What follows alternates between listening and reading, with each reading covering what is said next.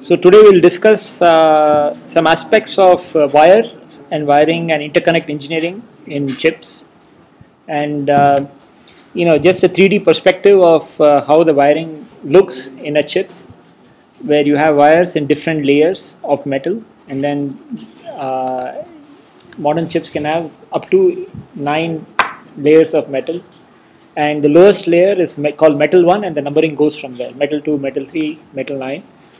Metal 1 and 2 and 3 are basically used for local interconnection, connecting transistors together in a small region.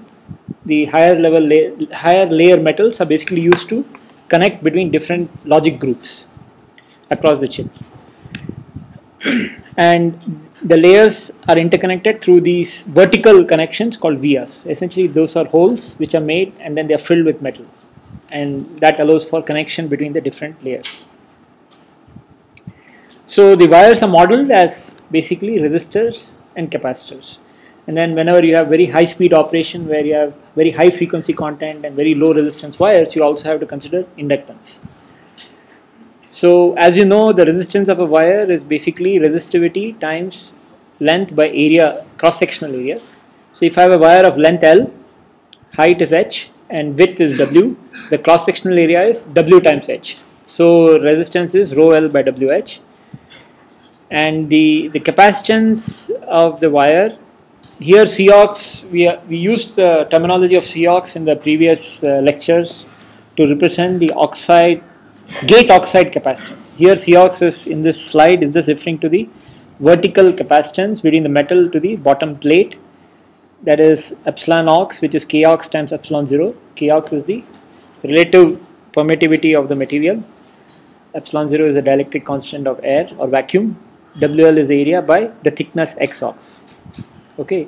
Similarly, the intercapacitance between metals in the same layer is this, where you have the area of the vertical plate, because we are talking of capacitance between these two wires. So the area is HL, separation is LS. So this is what it is. There is a concept of resistance per square which is very useful. Because the thickness of the wires is something which is fixed. Different layers, the thickness is fixed by the foundry. So as an engineer, as a designer, you have control over the widths and the lengths. Also, a lot of times lengths is also, you can, with architectural changes, you can try to get micro architectural changes. You can try to put things closer to try to reduce length. But once you have a certain length, the only thing you can play around with, there are two things you can play around with. The width of the wire, well, three things: the width of the wire, the layer of the metal you want to use, and the spacing with adjacent wires. Especially you have a bus, maybe there are 16 bits, 32 bits or 4 bits or whatever, you can choose to space them a little bit far apart, because as in the previous slide, the capacitance is not only to the ground but also to the adjacent wire. But placing the wires a little far away, you can at least reduce the adjacent capacitance and hence the overall capacitance, because the overall capacitance is the sum of all the capacitances. So you can adjust the spacing of the wire, the width of the wire, and the layer you want to use. In addition, by microarchitectural changes, how you place various things, you can adjust the length.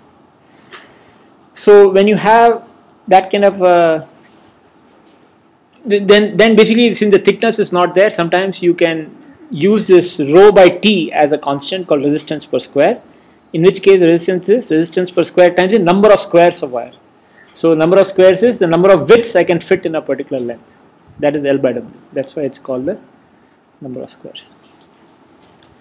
So this is a cross section of chip, from an actual chip.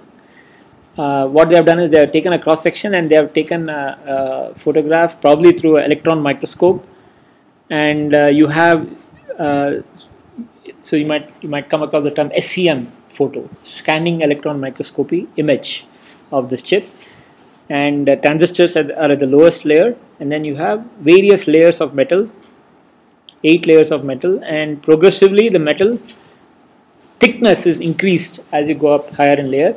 Also the pitch is increased. That means thicker metals, you cannot place them as close as you would be able to place the thinner metals. So the M1 has very close, whereas the upper layers M4 and above are the minimum pitch, the minimum separation is much larger. vias are essentially vertical connection between different layers, and usually they will have a fixed geometry. There will be a small square, but you can put as many as you want. You can't change the size of the square. You can put as many as you want, and you can use that to connect between different layers. Each via has quite a bit of resistance because they're really small. So you want to be able to put many of them to reduce the overall resistance. Capacitance is basically because of the electric field which happens between any pair of conductors, and you not only have electric fields which are from the along the vertical and lateral dimensions, but also directions, but also you have fields happening because you have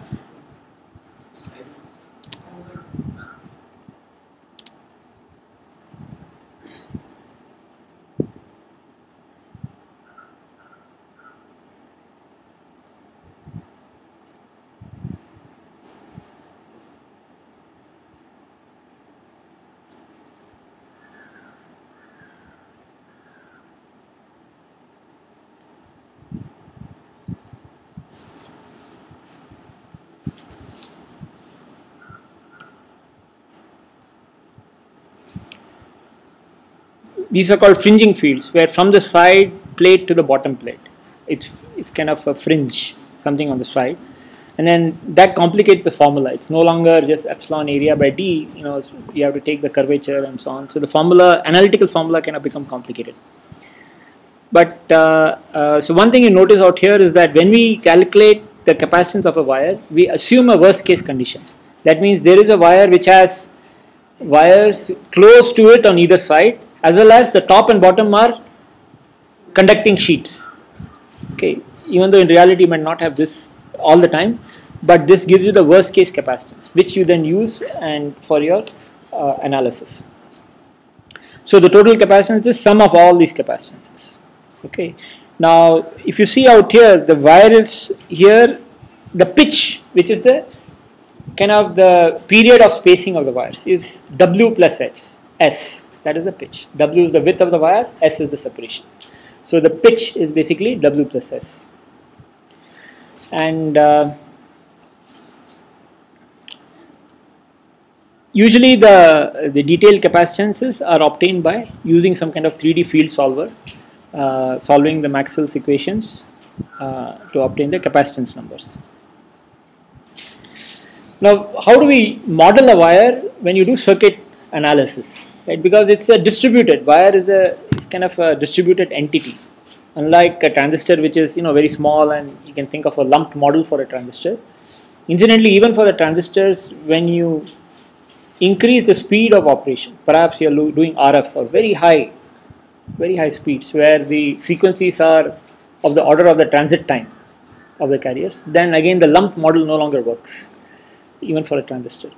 But anyway, coming back to the wires are long, so you can imagine every segment of the wire, maybe a small differential segment, having a resistor and a capacitor. So you have now the whole wire, you can model it as a sequence of these resistor capacitor segments. Each segment probably is maybe a fraction of a micron or something. So that model as a lump model is good.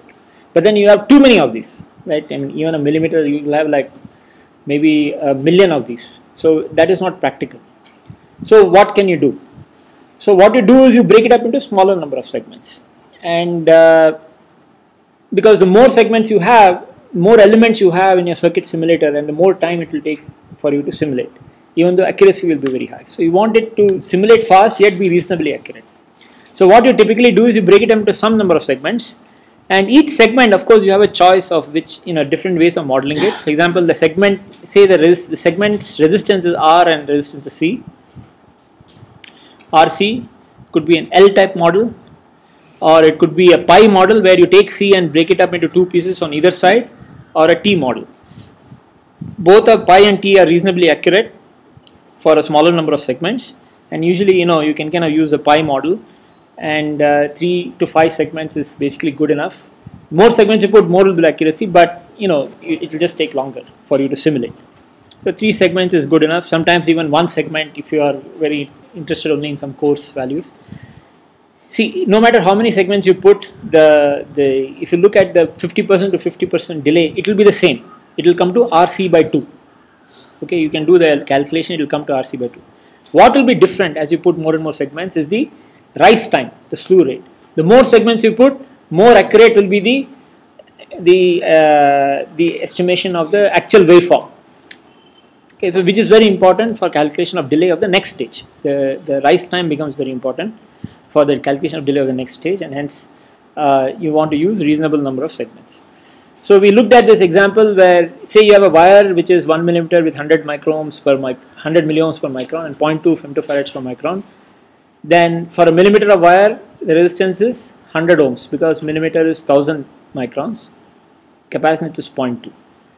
So what I do is I'll break it up into 3 segments. Each segment will have a resistance of 100 by 3. The whole wire is 100. Each segment will have 100 by 3 because there are 3 segments. Each segment will have a capacitance of 0.2 by 3. But that 0.2 by 3, I'll split it up into 2 pieces. Half will be on this side, half will be on that side for the pi model. So like that I'll have the 3 models. Of course, you can choose to combine these 2 capacitances into a single capacitance because they are in parallel, you just add up the 2. So this is how we will have the model for a long wire. Here is another example where you have 2 wires coming out, and what you do is you basically model each wire. Here they have chosen to model it as 2 segments. From here we cannot say whether it's L or pi model because it will look the same because they have combined the capacitances at each node. So you have this model, and then this is the model of the inverter. Essentially it is an ideal voltage source with a resistor in series, and the delay from the input to any of the node is calculated using the Elmore delay formula if you want to do hand calculation. Okay, so this you are quite familiar with. Now when you have a long wire, because the resistance grows as the length of the wire, rho L by A is the resistance, capacitance is rho times WL by C is epsilon times WL by A. So both of them grow linearly with the length. So the RC product, which is what determines the delay, grows as square of the length of the wire, and very quickly it will become very large. So to deal with that, people have come up with this concept of putting repeaters. So what you do is you insert inverters at periodic distances. You insert n repeaters, you break up the wire into n segments of equal lengths, and you put a inverter in front of each segment.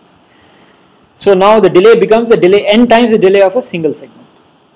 So the question is, how many do I put and what size do I use to put these? So to solve that problem, with whatever we have learned so far, it's now pretty straightforward. We basically put a model for the inverter and we have a model for the wire. That way you get the delay as an analytical formula, function of the size of the inverter and the length of the segment. Then once you have an analytical formula, you just optimize it to get the values for the size and the number of segments, because those are the 2 unknowns we need to figure out.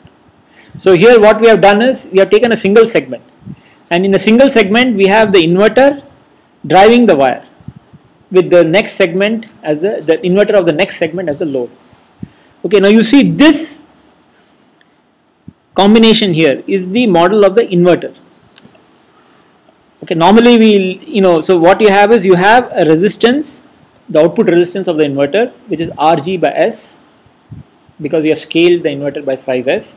Its output parasitic capacitance CD by S, CD times S. The input gate capacitance is important for the next stage, not for this stage. So, but anyway, I have just shown it here. The input gate capacitance is Cg by S.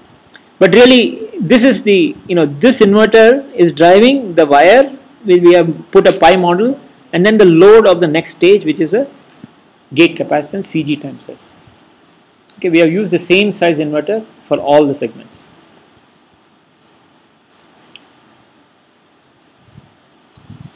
So now we basically write the formula. Once we have formula for the delay of this segment, and then we multiply it by n to get me the delay of the overall wire. So delay of this segment is essentially just apply Elmore delay formula, Rg by S times this capacitance, which is Cd plus Cg times S, plus the wire Cw times L by N. The wire is 1/nth. Cw is the resistance per capacitance per unit length. Rw is the resistance per unit length of the wire. And then this resistance times this capacitance. So RWL by N times this capacitance, which is CWL by 2N plus CGS. So I have just kind of here open the brackets and rewritten the expression. And the overall delay now is N times the delay of each segment. So you multiply by N and you get this term, which is Rg times Cd plus Cg times N. If you think about it, what is this? See, this delay is basically every inverter has to drive its own parasitic plus the gate of the next guy. So the size in some sense cancels out, because if I increase my size, I increase my parasitic as well as increase the gate of the next guy, because you're assuming all the inverters are of the same size. So it becomes like a parasitic quantity independent of the size, except N comes in, because the more I put, more is the linearly grows. If you look at this term, this is RWL CG CGS. Okay, what is this? This is basically, it's like RWL is the resistance of the wire. The resistance of the wire times the gate capacitance of the inverter. That is what this term is showing out to be. And then these are the two cross terms. That is this wire. Sorry, this is the wire delay of a local segment. This is the delay from the resistor to from the inverter to drive the wire. Okay. So now what we do is, this was the exercise for you guys, probably some of you did, hopefully. Basically you just minimize it. First differentiate the delay with respect to the size and put it to 0. So when you see what happens, these two terms are anyway independent of size. So only this and this term is there. And you see this as the familiar form, 1 by x plus x. Minimum of 1 by x plus x is when 1 by x is equal to x. Right? I mean, that is the general form. So that's what we have, is that at the optimum point, this delay is equal to this delay. S opt is such that RWLCG times S opt is equal to RGCWL by S opt. So from there you get the optimum size. So the delay with the optimum size, oh okay, I skipped a step here. You plug that in and then you find the optimum N. Optimum N, again you see it as the same form, N plus 1 by N. I mean, there's some constants, again both will be equal. You equate it and you get the N. So again you get some square root kind of thing, and we plug all of that in. Then you get the delay as a function of all these parameters, and you see importantly delay is only linearly dependent on L now. It's not quadratically dependent, only linearly dependent. That is a very important thing. If you didn't put repeaters, delay grows L square. Now it grows as L. Okay, so we have really reduced the delay quite a bit. Now it's kind of good to put delay as a function of delay per length. What is the delay per millimeter of wire, right? And then in do that, we'll just reorder this expression. You can kind of look at it in leisure, but the point here is that let's see, so you have RWCW plus some factor out here. This factor is really dependent on CD by CG, which is the relative ratio of the drain to the gate capacitance of an inverter. So that will be some constant specific to the technology. So here probably they have used 1. So 1 plus 1, 2, 2 plus 2, 4. No, this is, I don't know what value they have used, but you get the, no, okay, so sorry. So, okay, and then RGCG is in some sense it's if you recall the equation for delay of any gate, we had tau times GH plus P. Okay, now we are talking of inverters here. So G is 1 and H is in some sense also 1 and P is some parasitic CD by CG and tau is there. So RGCG is related to tau. So the whole thing you can relate to the delay of a fan out 4 inverter. What is the delay of a fan out 4 inverter? Phi tau, right? So just rewriting this in terms of FO4, these constants and whatever constants are required, they get adjusted, so you get this equation 1.67, which is times square root FO4, because this RGCG is within a square root, times RWCD. So this is the delay per unit length of a repeated wire. Okay, and also from here what you see is L by N opt. That means again these are some constants.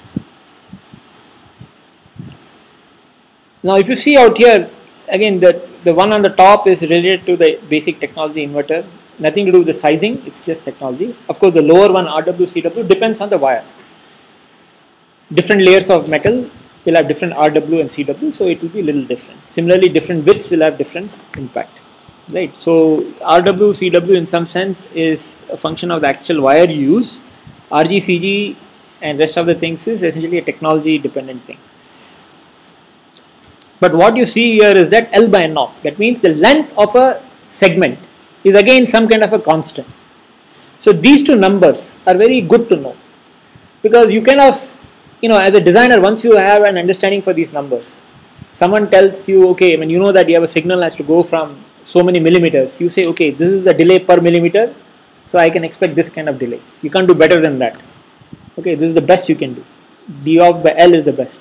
So it's good to have a notion of what is the picoseconds per millimeter. Similarly, L by N opt. It's like, if I want the fastest delay, what should be the length after which I need to put repeaters? So again, it will be, you'll get some number, maybe a half a millimeter or a millimeter or something. Then you know that, okay, if my wire goes beyond that, I need to put a repeater. So these are kind of two useful numbers to kind of extract for a technology. Both these numbers depend on RW, CW. CW is the wire capacitance per unit length, RW is the wire resistance per unit length. That depends on which layer of metal and the width of the metal. Because if I make the wires wider, RW will go down, CW will increase a little bit. So it really depends on the width of the metal. So in that sense, D opt by L and so on do depend on the exact wiring, but you can still get a reasonably good, you can kind of, for example, calculate this for a typical wire width. Okay, we'll see that in the next slide. So let's first look at what are some typical numbers. But before I do that, I want to show you something called this ITRS roadmap. Okay, this is something very useful. ITRS is International Technology Roadmap for Semiconductors. It's kind of a consortium of companies and some leading academia where they sit down and predict and what is the future of the semiconductor industry. What are the problems, what are the challenges, what do we expect in the future. So it becomes like a roadmap for companies and researchers in the area to try to meet that kind of a prediction. And you can go to www.itrs.net, and from there you can have reports. Every year they come up with a report. 2011 report is available. You click and you can download the reports. Now what do these reports look like?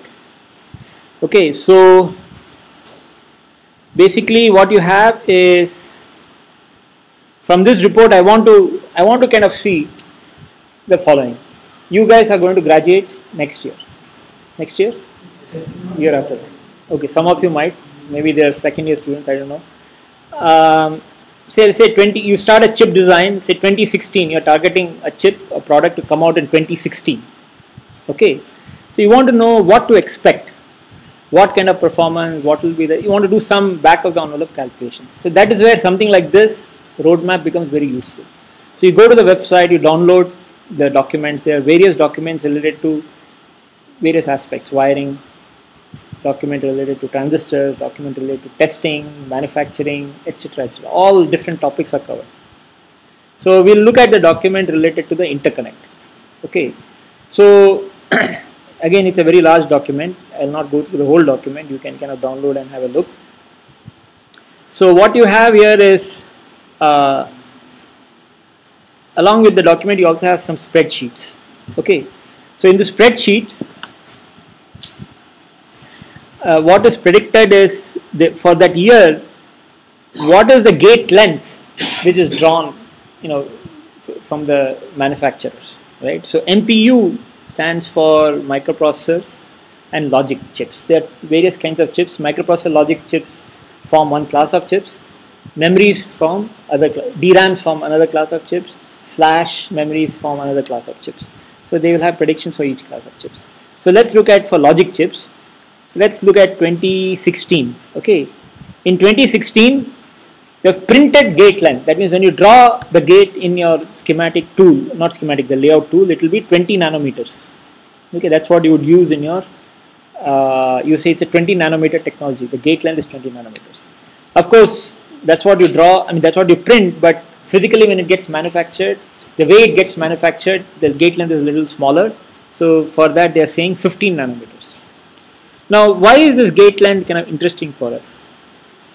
It turns out that there is a relationship, simple relationship between gate length and the fan-out 4 delay. As a first cut, if I want to estimate the fan-out 4 delay, okay, I'll say it is gate length divided by 3 in picoseconds. So 20 nanometer means I'll say I can expect the fan-out 4 to be 20 by 3 picoseconds. 6.7 picoseconds is my fan-out 4 delay. It's kind of a heuristic. Of exact, you have to simulate and see. There will be some variations. But for if you want to kind of get a ballpark number, this is what you will do. So 6.7 picoseconds will be the delay for a fan-out 4 loaded inverter. That means one inverter driving 4 copies of itself. That's what fan-out 4 is. Why is that number important? Because we said minimum delay you get when your fan-outs or the stage efforts are about 4. Okay, 3.5 to 4, we can use the number 4 just because it's easier to talk about. Now you see out here many parameters are given. These are all very interesting, especially if you're doing some modeling and you want to kind of see what will happen in the future and so on. Gate, dielectric leakage, metal, these might not be very clear to you, but I'm just kind of, might not be clearly visible here, but I just want to show this. Let's see. Many other interesting things here. The other interesting thing is kind of the supply voltage. You see out here supply voltage they expect to be about 0.77. Okay, that is what they are predicting in 2016.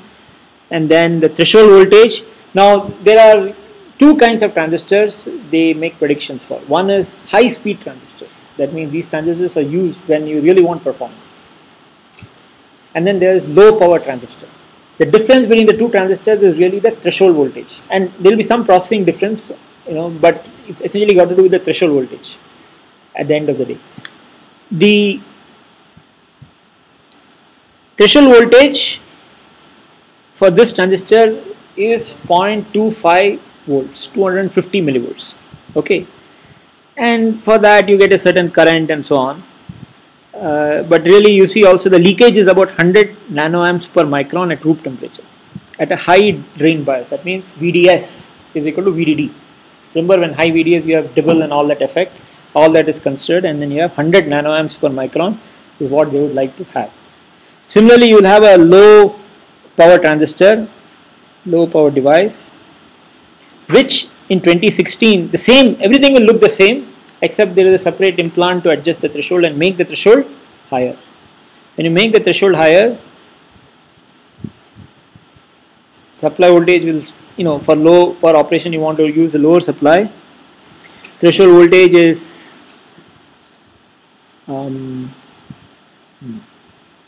off current is 10 nanoamps. Off current, that means the gate is 0 but VDS is there. The subthreshold leakage current, that was 100 nanoamps per micron for the high power device, high speed device, 10 nanoamps, 1/10. So very low power operations you want to use these kinds of devices. Okay, so we have basically the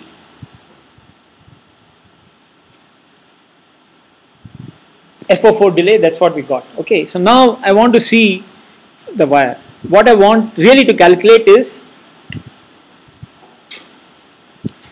the delay per millimeter, picosecond per millimeter. That's what I want to know. I want to get a sense for where we are.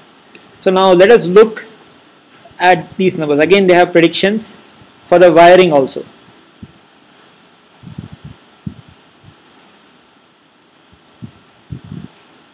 So 2016. I think in my slide I probably use numbers from 2014. But okay, let's just go here because we can't see the left explanation. So there are a number of things out here.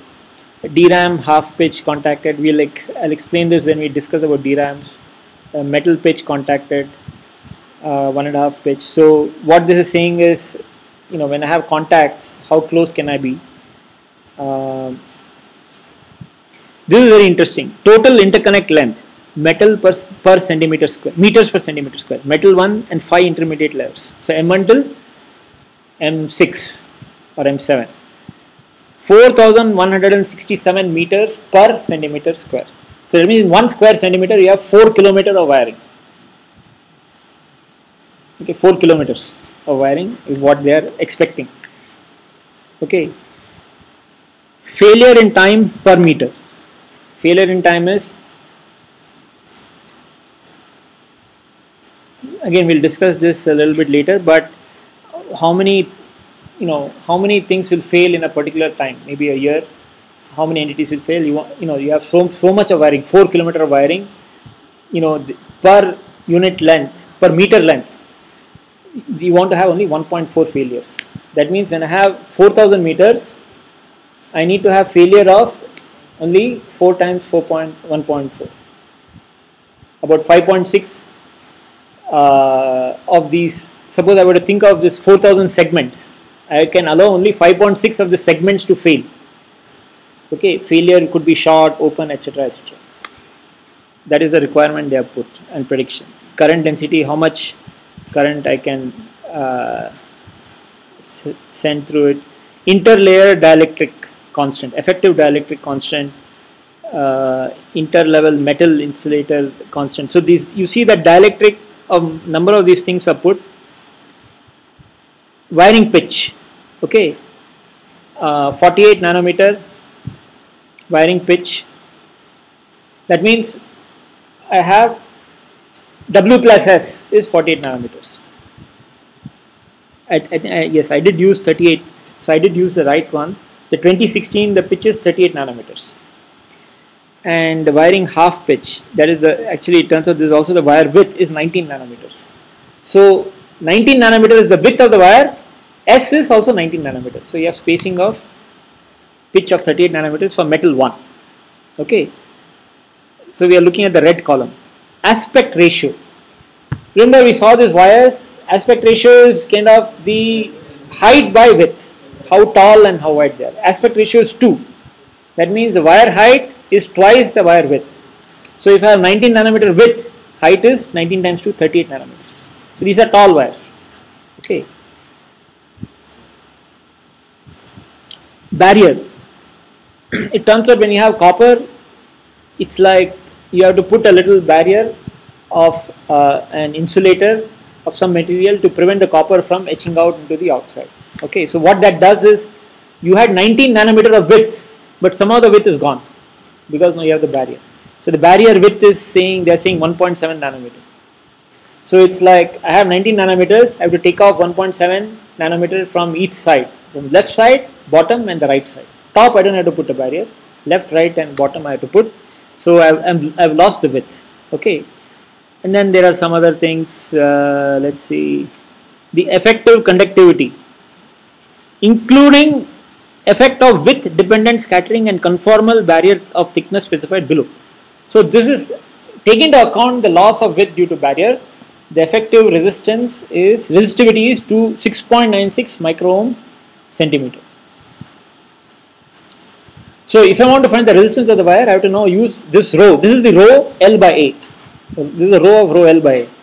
L will be whatever length, say 1 millimeter. A will be W times H. Okay, where I have to find the width. W is given as 19. H is, I use the aspect ratio to get H, 19 times 2. So I know the area. Okay, then I can use this and I calculate the resistance.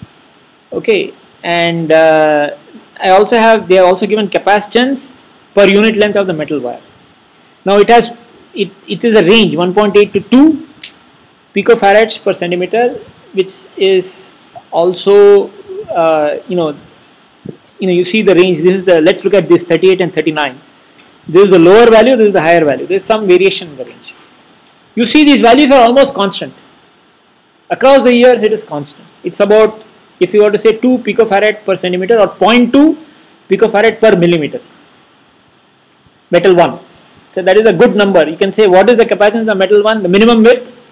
You're talking about minimum width. Where minimum width is changing. Every generation you are reducing the width. You are reducing the spacing. But capacitance per millimeter is remaining constant. Why is that? That is because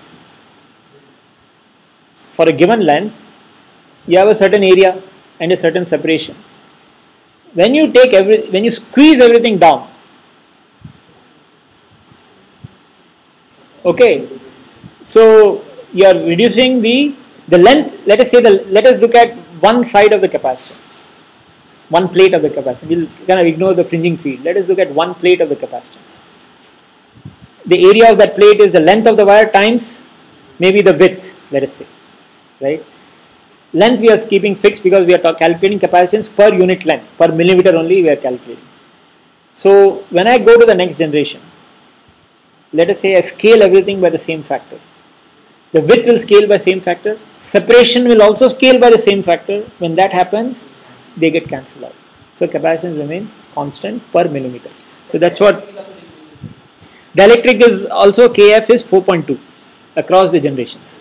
Okay, that's what they're saying. K effective is the relative dielectric, that is 4.2. Okay. Now they calculate the interconnect delay, RC delay for 1 millimeter. So now you can actually use these numbers and calculate, and you will find that you can find the R value, resistance, because you know the effective resistance, resistivity is 6.96. You know the area is W, you know the W is 19 and thickness is 38. You put all the numbers, you get a resistance, you multiply it with the capacitance RC, you get this number. In fact, you get this number. There are two numbers they have calculated. This one is ignoring the barrier, loss of resistivity due to barrier. This is considering that, you get basically this number, 17,200 picoseconds per millimeter. That is 17.2 nanoseconds per millimeter. Okay. This is the RC delay for metal 1.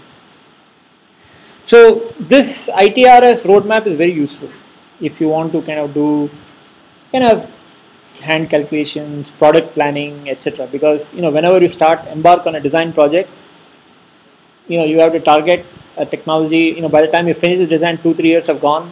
The hot technology at that time will be a little bit ahead. You have to see where things are going. So this kind of roadmap helps you to kind of place yourself, kind of say what is it that you need to target.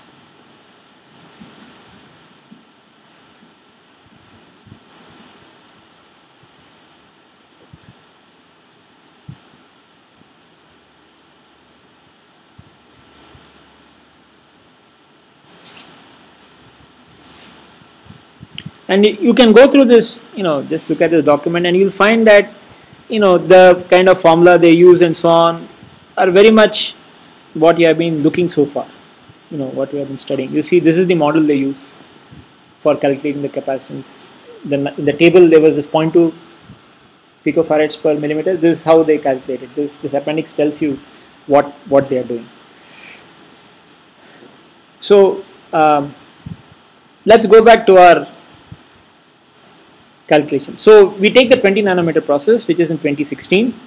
I did the calculations for RW using that number 6.96 microohm centimeter, and then I also use 19 nanometer as the width as was specified, and aspect ratio was given as 2, so the height is 32 nanometer. So the area is 19 times 38 nanometer square, and the length is 1 millimeter, rho is 6.96, again from the table. From there I get this number, resistance of the wire per millimeter for a metal 1. Minimum width is 96 kilo ohms. Okay, the capacitance of the wire, again for minimum width and minimum pitch, that's what they have given there. It is 0.2 picofarads per millimeter. Now our FO4 delay is 6.67 picoseconds. So delay per millimeter is, let's come back first, delay without repeater per millimeter is 96k times 0.2 puff times 0.5 RC by 2. Elmore, we have to kind of use that formula. That comes to be, actually it comes to be 8.6 nanoseconds. I made a mistake here because I have a factor of 2. In the table in the ITRS roadmap, they have not used RC by 2, looks like they have just done R times C, and that comes to 17.2. But if you use the L mode, really the delay is R times C by 2, so it is 8.96. So there's an error here, but that's what it is. But let's look at the delay when you put repeaters.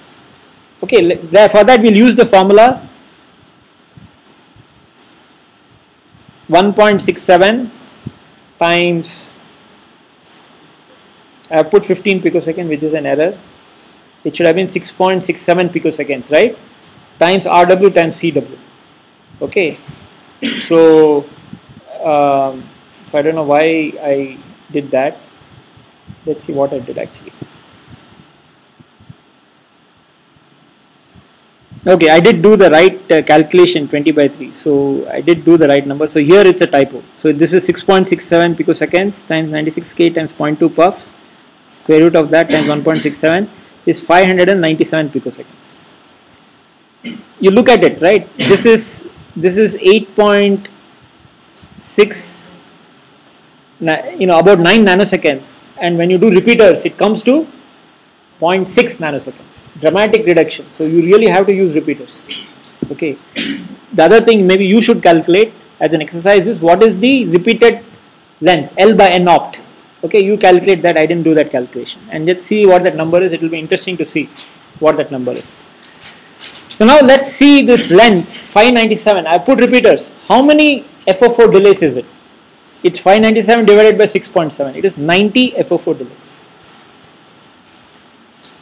That is a large number of FO4 delays. Say if you are doing a very high performance microprocessor, one pipe stage might have 14 FO4 delays. Okay, so here you have 90 to drive 1 millimeter of wire. That means it's like having 6 pipe stages in cycle. It's like it takes me 6 cycles to send an information, a bit across 1 millimeter of the chip. Okay, as a contrast, let's look at the speed of light. Suppose I used, you cannot exceed speed of light. Speed of light is 3 times 10 to the 10 centimeters per second in vacuum. Here the dielectric, someone pointed out, we saw it is 4.2 K effective. So speed of light is speed of light in vacuum divided by square root of mu epsilon. Okay, so square root of 4 is 2. So 15, so 3 into 10 to the 10 by 2, which is 1.5 into 10 to the 10 centimeters per second. When you plug that in, you get 6 picosecond per minute. So we are really slow compared to speed of light. Okay, 600, 100 times slower. Now, how do we break this barrier? It's too slow. 600 picosecond per millimeter is too slow. So what you have to do is you go back to the formula. You have RW and CW. Those are the two things you have to play around with. There's nothing else you can do. So you have to reduce the RW and CW. How do I reduce RW? I have to, if I stick to a particular layer, I have to use a wider wire. And then if I can use a higher layer, because the higher layers have more thickness, the resistance will be lower. So the longer, if I want to go large distances, I have to go up the layer stack and use wider wires. CW I can reduce again by going to upper layers and then increasing the spacing. At least I can reduce the capacitance to the adjacent wires. I can't reduce the capacitance to the top and bottom, but at least to the adjacent. And if I'm really paranoid, maybe top and bottom also. Remember, this capacitance number was calculated assuming there is some metal sheet on top, the next layer above, and metal sheet next layer below. Certain critical signals, if you're really speed dependent, you can say don't put anything on top and bottom. Let it be clear so that you have the least capacitance. So using that, you can get down the speed. Maybe RW can come down. In fact, the global wires have RW, which is 1/3 of this. And by increasing the width, you can maybe get it down quite a bit, maybe a factor of 6, perhaps 100 picosecond per millimeter. I think that's a reasonable speed to target. 100 picosecond per millimeter for repeated wires, which are using optimized wires, higher layer metal, reasonable widths, etc. Okay.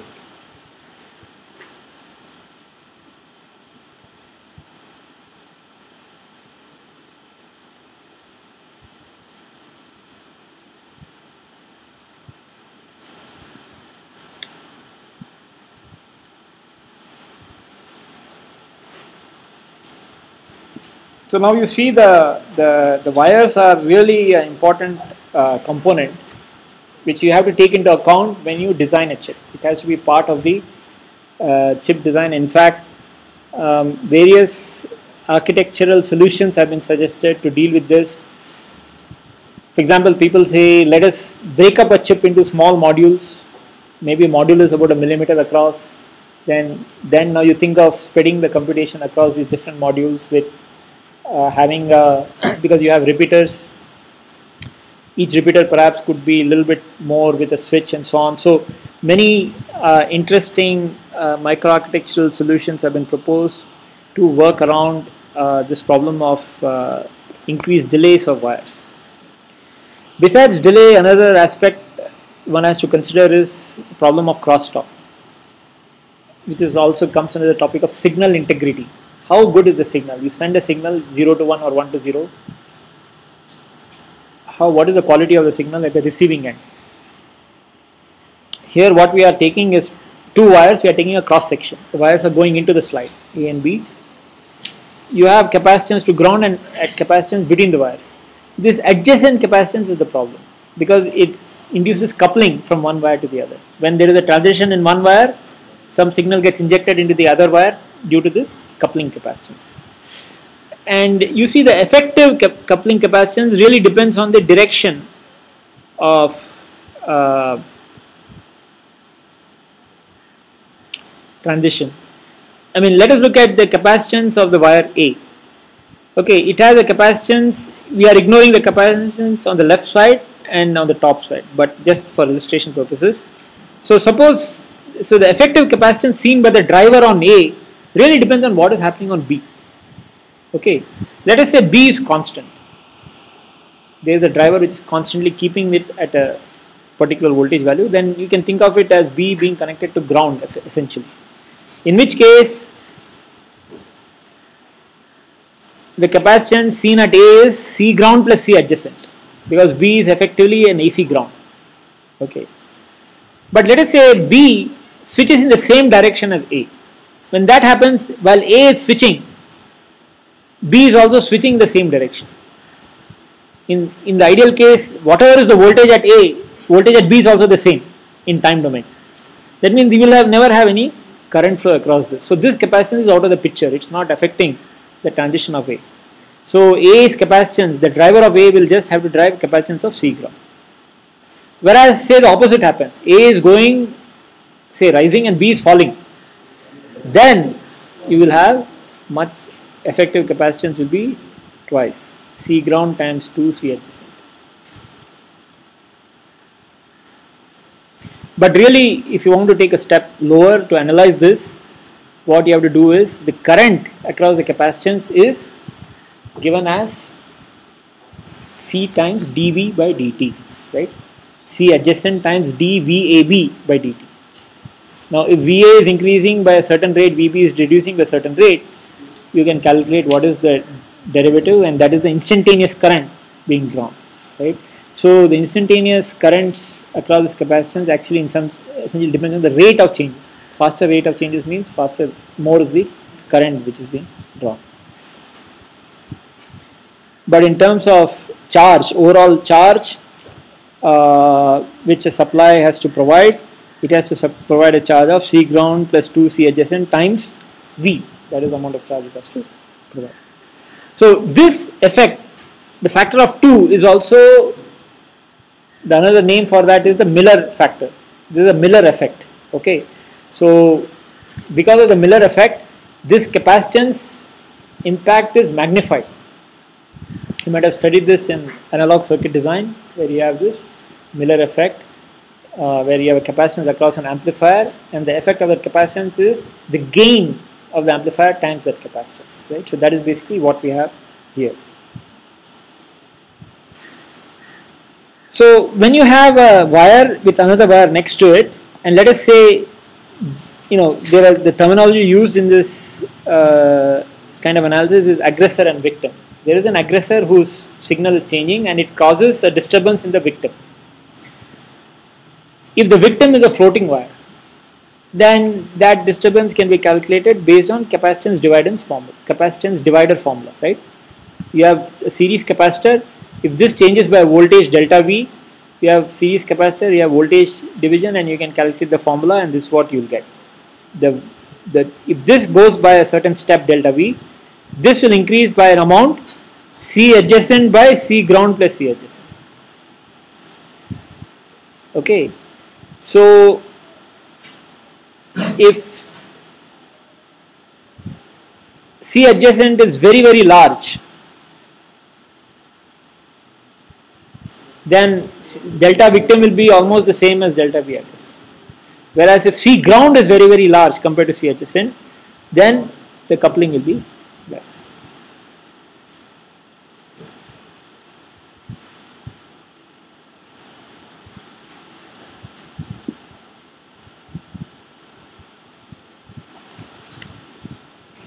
The coupling effect is different when you have the victim also driven by some value.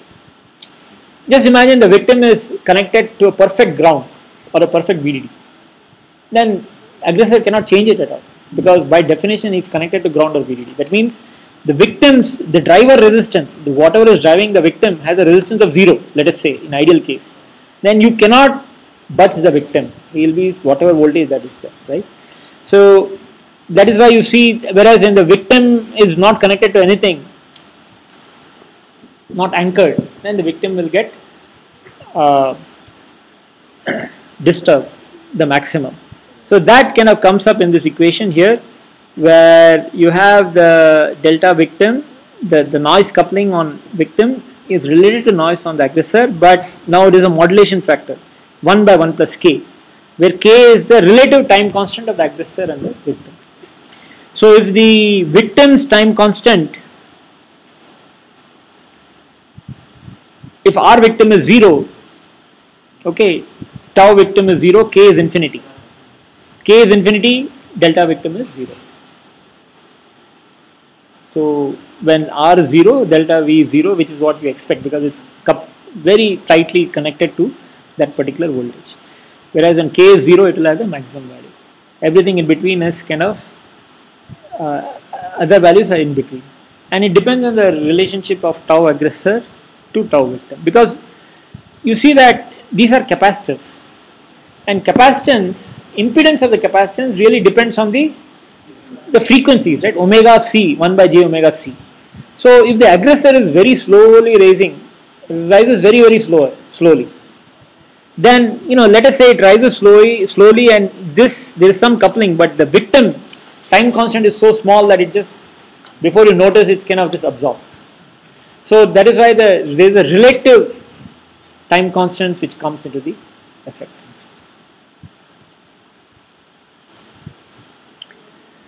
So what is the impact of this, right? Now, of course, one impact is that, when you have an aggressor switching, if there is some coupling onto the victim, and especially if the victim is floating, then the victim's voltage will change.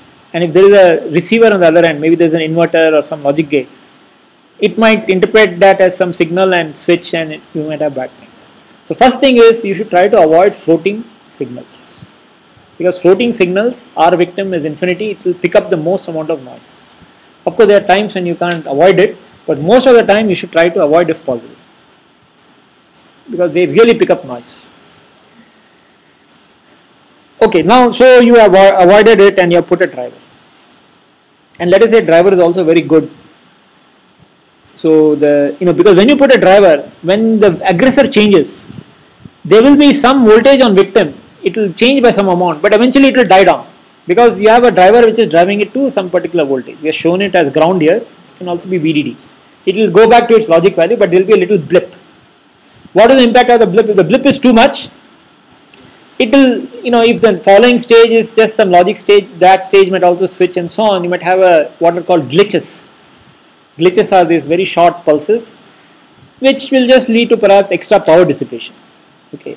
Of course, if a glitch happens at the wrong time, when you are sampling, right, your pipe stage, your clock comes, you're sampling, if that time a glitch happens, you sample the wrong value.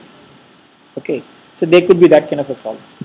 But say you take that into account and you make sure R victim is reasonably small, so the glitch, even if it happens, is small enough that it is less than the VIL, VIH of the next stage. That is why you see now we have this notion of VIL, VIH and the noise margins become important. But then still what happens? Now let us say in the victim you have a signal which is switching. If the signal in the victim is switching in the opposite direction to that of the aggressor, then you have the Miller effect coming into picture. Effective capacitance between victim and aggressor doubles because of C adjacent doubles. So the victim signal becomes slower. You did all your RC delay calculation, you assume something, but now it is slower. So that is why when we do RC calculation, we assume the C adjacent in the C, but now it becomes 2 times C adjacent. So the delay of that signal has slowed down because the person next to it is switching in the opposite direction. Now you have this, you can say, okay, why don't I always assume 2 times C adjacent and assume all the time the guy next to me is switching. That can become a very conservative design. You can end up, because you get 2 times C adjacent, you get a certain delay for the wire. Based on that, you do your repeater insertion, you calculate driver sizes, everything you have to make big. Everything becomes very conservative because you are thinking that the worst things will happen. So you end up making a bigger chip, bigger power dissipation, then you might not be competitive anymore. On the other hand, you say, okay, forget it, man, I will not worry. Then when it really hits you, your chip might not work because you designed it, and then that particular instant some combination of input patterns is causing aggressor and the victim to go in opposite direction just for that particular pattern, and then this slows, and then at that speed it doesn't work. So it can be a very tricky thing. So this analysis of this comes in the domain of signal integrity analysis, where again because of the volumes of the nets, you can have millions of nets. Again, you have to have automated approaches to do this kind of analysis and tell you and warn you, okay, this is okay, or this kind of thing is going to happen, because based on the patterns you're using, you have to kind of see whether you will end up with these kinds of problems. But you see, this is again a very challenging analysis problem. How can you deal with this? See, there are cases where it's very critical, and you know that you can't afford to have this kind of non-determinism. You don't know. Sometimes it can happen. Sometimes you want to be very clear because it's really critical, very high speed path. Say you have a bus. One thing you can do is you can put these shield wires. Okay, so that way you reduce the crosstalk, because whenever you have power and ground, so the ultimate is every wire has its own power and ground next to it. Then what happens is that the field lines from A1 will not go to A0 because the ground and VDD will absorb the field line, most of the field lines, the electric field lines. So you won't have coupling. Okay, so putting ground and VDD, those are called shields, right? That is the best way to isolate signals. You can actually make a complete Faraday cage. You have this wire, you can have the 2 adjacent wires and have something running on the top and the bottom, all power or ground. So this wire becomes fully caged. It's like nothing can disturb it. But you see the cost. You have lost so much area. But maybe some very, very sensitive, some very specific places you might want to do it. So the cost is, I've lost efficiency. Efficiency is how many signal per cross-sectional millimeters I can send. Here if you say, when I say cross-section, I mean I cut across like this.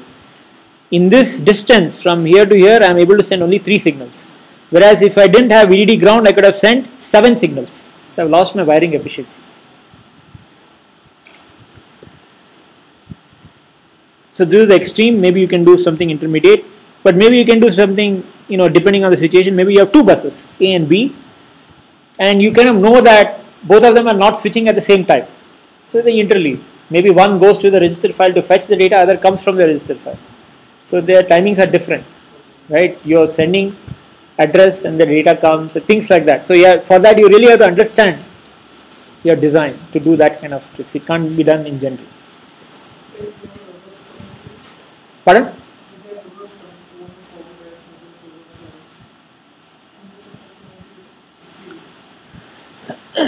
Okay, so the question is, what happens when the signal directions are opposite? Now, when that happens, it is indeed the case that when they meet, there is only a small region where both are transitioning at the same time. So in that small region, you will have enhanced capacitance effects, but otherwise it will be okay. That is true, but as far as delay degradation goes, that is true. But as far as the crosstalk in terms of injecting noise, you will still have a problem. The problem will be as before, but in terms of delay impact, it will be less. That's right. So this is again an example where understanding the physical characteristics, what is happening, what is crosstalk, why it happens, you can, try to improve it, right? If you just sit at the level of writing Verilog code or VHDL code, then you don't know, right? I mean, something like this, unless you understand what is going on, you cannot really optimize for it. And you might have to intervene, tell the tool what to do and so on, because the tool itself might also not know which two buses are. It will not have any idea, right? But with your knowledge, you can, of your design, so the knowledge of the higher level also is important, knowledge of the lower level also is very important to really optimize the design. You can try to cancel noise, for example, here what is being done is the repeaters are staggered. So when that happens, if this piece of wire, and you look at this piece of wire, here the polarity at the input and output are opposite. So in opposite signals are getting injected. So the effective noise coupling is reduced. Here they are intentionally injecting noise of the opposite direction. Okay, out here in this. So you have this wire, and then you have this wire, and then you have some coupling, but then here you intentionally inject noise of the opposite direction. Now, some of these, I'll be very kind of skeptical and careful about these kinds of things, because it can very easily go wrong. Okay, so if you don't have the right matching out here, it's kind of difficult. So, I mean, these are interesting ideas to keep in mind, but how practical they are, you have to actually, you have to kind of, it's not immediately apparent that it's easy to make it to work. This is something which is very easy to make to work, and it's done a lot of times, this twisting business. You see here, these are signals which are differential. That means you have signal and its complement. Okay, so here, we'll kind of see when you see some logic styles, you have signal and its complement available. And when you want to send it across, you basically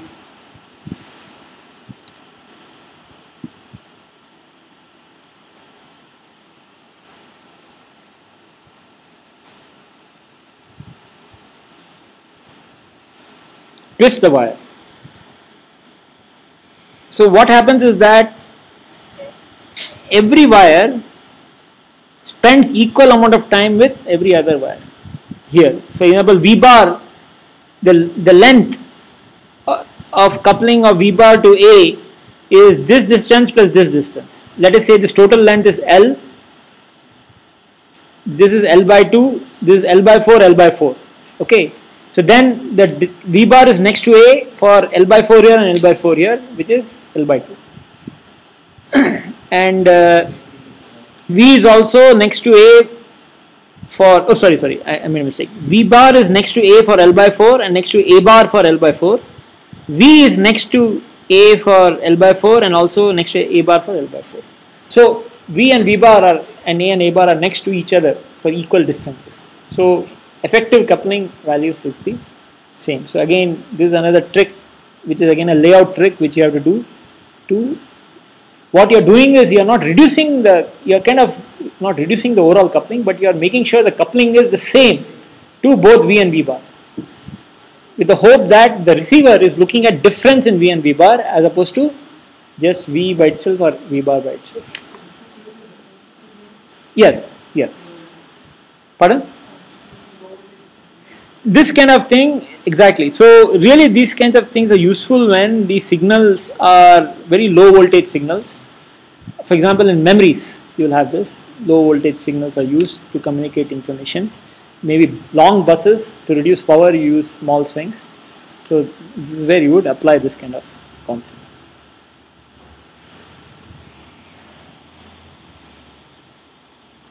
Okay, so this is all I had today. Any questions?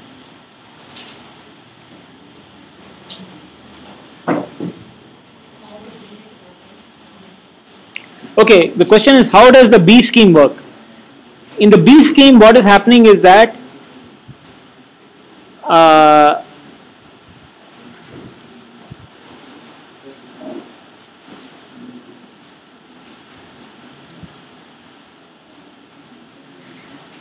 basically when a signal has a certain polarity here, let us say it is falling, it injects a negative going signal onto this wire, the victim. But what they do is they have this inverter to create a positive going signal on the output of the inverter, which gets coupled through this capacitor. So the negative going signal coming from this wire is getting cancelled by the positive going signal from the, because of the inverter. That is kind of what is happening here also. The negative going signal is, there is a positive going signal, both are getting injected. Here the inverters are anyway part of the wire, perhaps as part of, as the repeaters.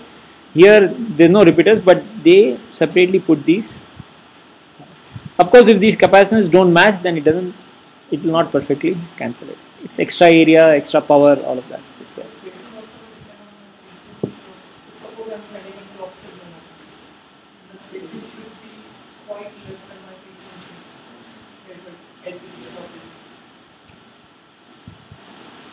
See,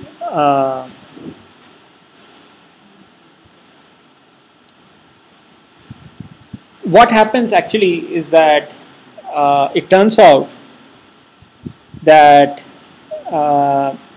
when you have a piece of wire, you don't have multiple edges in transit. Okay, we don't pipeline wires. Okay, so that problem doesn't come into the picture. But if you had something like a transmission line, then you can have multiple clock edges in transit.